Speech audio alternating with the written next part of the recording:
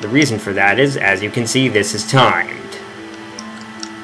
Oh, it's so you can get another summon thingy, yes, Odin. Yes.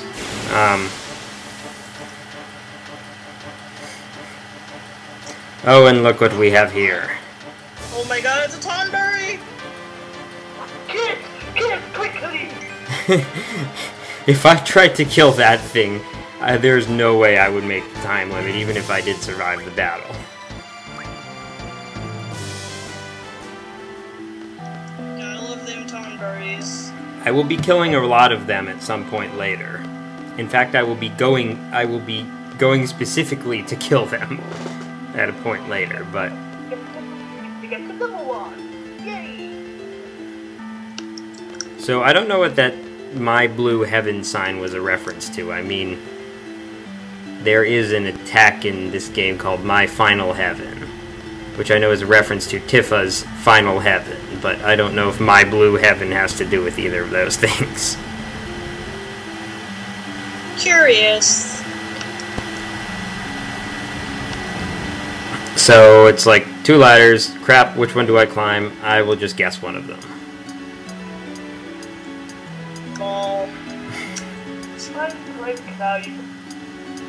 So the encounter half and encounter none abilities make this easier because you do not waste time running from battles.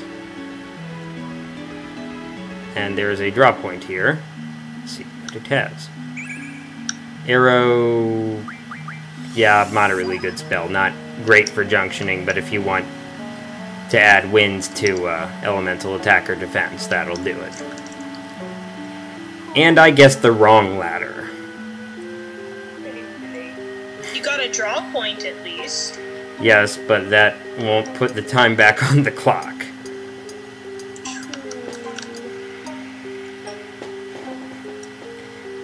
Your battle setup, by the way, should be focused heavily on attack for this place. Don't worry too much about protecting your characters against various, you know, attacks and status ailments and stuff, because you're going to be running away from fights, except for one of them.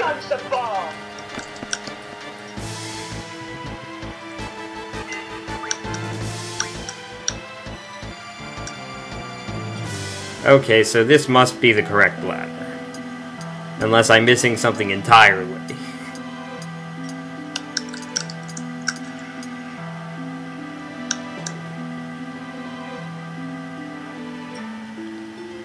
And I was worried for a second that I was, because it looked like those, you know, diagonal stairs, it looked like those stairs should be there. But they weren't. It was another ladder. Yes. Sneaky little things. And look, random machinery in ancient ruins. That's always a good sign.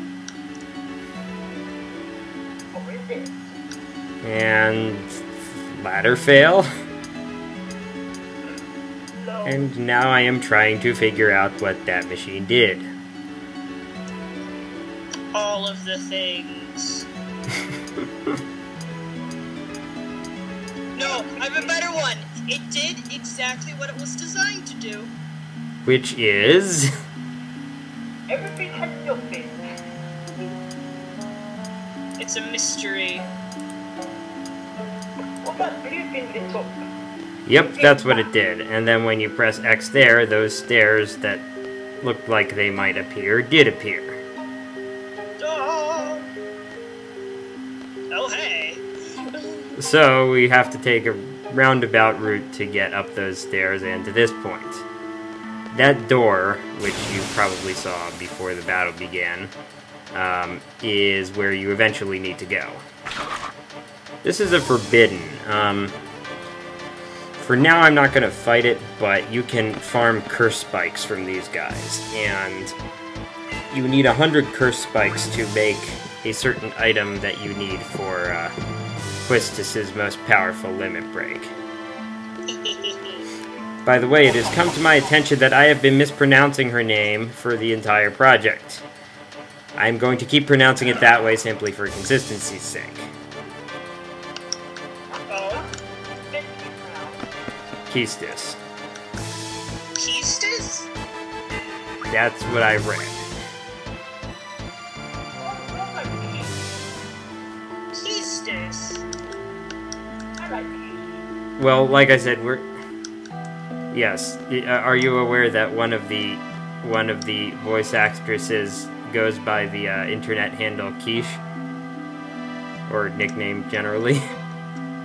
That's what we call her. Well, because in real life, there's two people and they have the, like, their names are both Kendall, except there's a difference of one L. And so we call one of them Kendall and we call the other one, and then we call her Quiche. Alternatively, there's a thing between me, her, and my sister, where we call each other Quigley, but that's a long story. So, there are two statues, each of which has one eye, and I'm trying to remember at this point whose eye you remove first. And I finally settle on this one.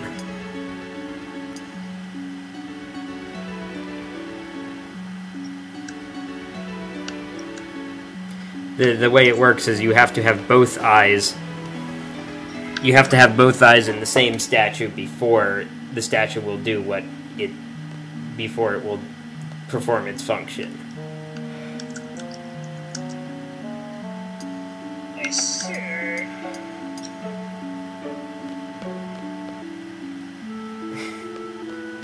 And Odin randomly says something else at this point. It's like you could have said that like 6 minutes ago when it would have made more sense.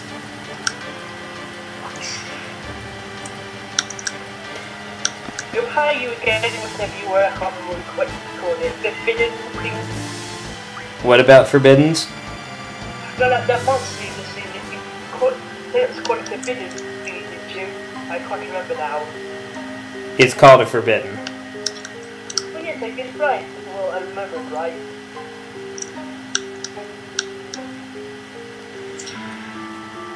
Alright, so I remembered correctly. What you want to do is take the lower statue's eye and put it into the upper statue.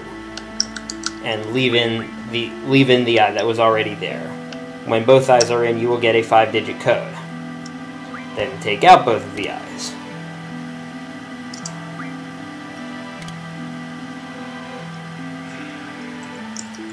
So the code, I believe, will change from one playthrough to another.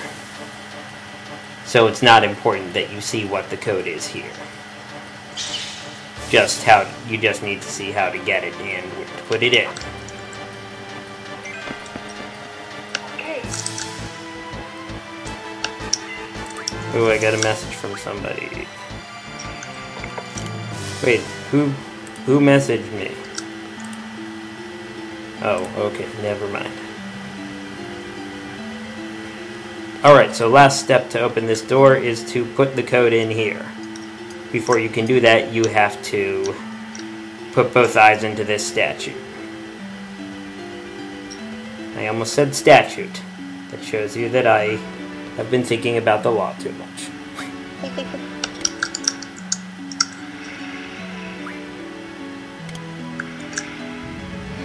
Okay, so just use the arrow buttons to enter the numbers.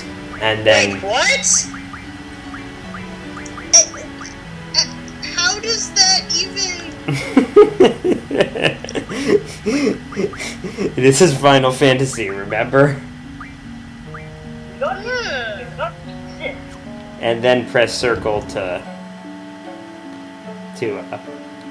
leave the code entry and confirm whatever code you've put in. That confused me. I was thinking X should have done it.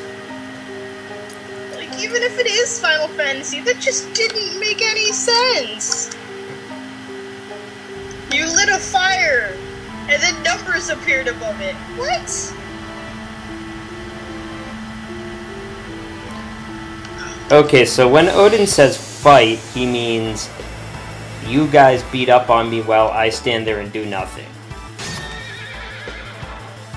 The only way to lose this fight is if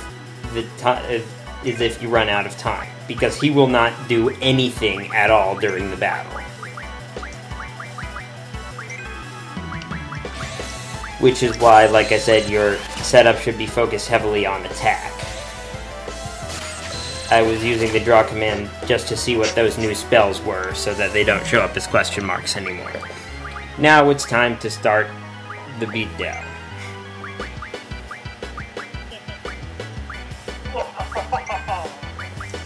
Actually, I'm gonna take off for like a quick minute. I have to take some medication. Okay. So here I was just seeing if he had any weaknesses and how many hit points he had. 6,400 hit points is not that much at this point in the game. Just kill him!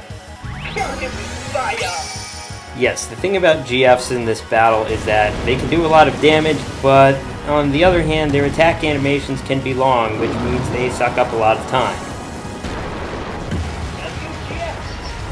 Yes.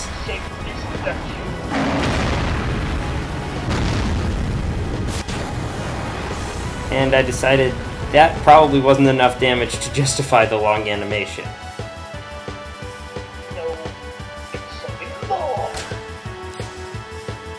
And that was not enough damage to justify much of anything. Fail. Well, I still have one character without a strength junction. That will change soon, but not quite yet. Trying to find where I put the spell I wanted. Triple is like double, except better. Lets you cast 3 spells of the same kind in one turn. Awesome. Note that you also use up 3 of the same spell. Unless you have a certain GF ability that you don't get until late in the game.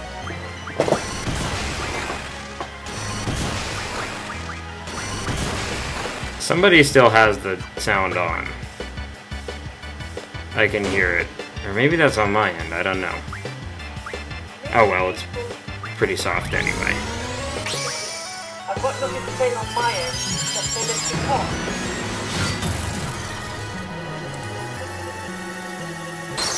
Okay, I just muted it, so it can't be on my end. Oh, maybe Jen didn't mute it. Oh well. So I'm like, okay, we may not be doing enough damage here. So I'm gonna go to plan B soon. And this attack animation is kind of long as well. And it doesn't, and the spell doesn't really do much more damage than anything else.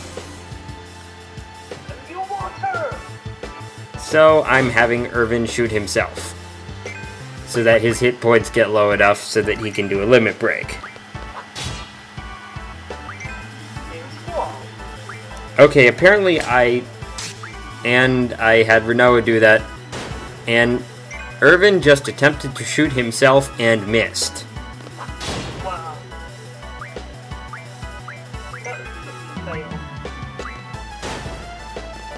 Oh, and then he attempted to shoot Rinoa and missed, and yet Rinoa still woke up. Okay, so this is what I want. Now we have people doing limit breaks. That did marginally more damage. Okay. And I'm trying to steal something from him with Squall, because I figure he probably has something good. I don't think I ever did succeed.